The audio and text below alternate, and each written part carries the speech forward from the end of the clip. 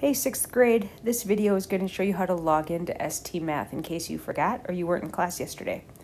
I'm going to find the Clever app, the C with the blue background, and if you can't find it, you can press the magnifying glass on your keyboard and then type in CL and it'll pop up. Once I click Clever, I have to click Login with Active Directory. I'm going to log in as a student because my teacher version looks very different than the kid version.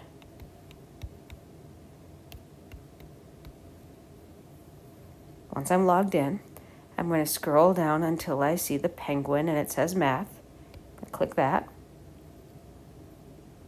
And then it's going to log me in. I don't have to remember any other passwords. It's pretty neat. You'll see your name up at the top. And in the top right corner, there's a little clock, stopwatch. It tells you how long you've played and a puzzle piece, how many puzzles you've solved. You're going to click on the house in the top right.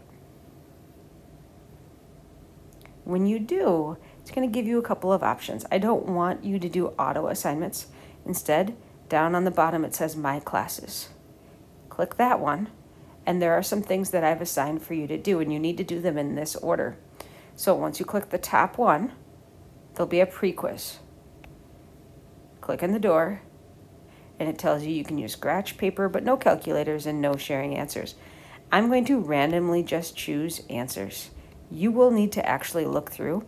Don't just copy mine. You can see I just picked the top ones. You can also see I only got 2 out of 5 right. Once you get out of the pre-quiz, then you'll go to the games. Now, you missed a lot of time in school over the last year and a half because of the pandemic.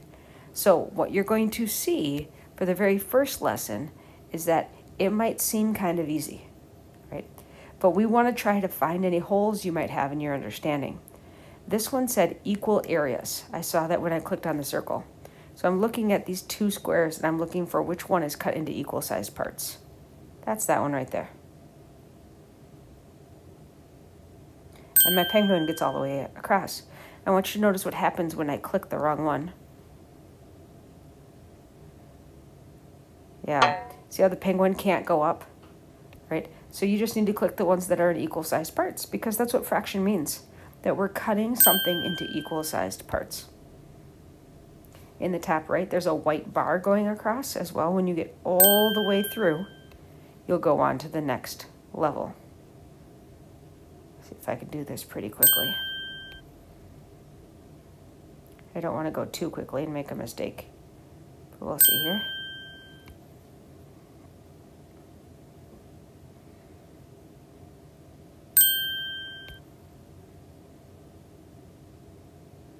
Almost there. One more maybe.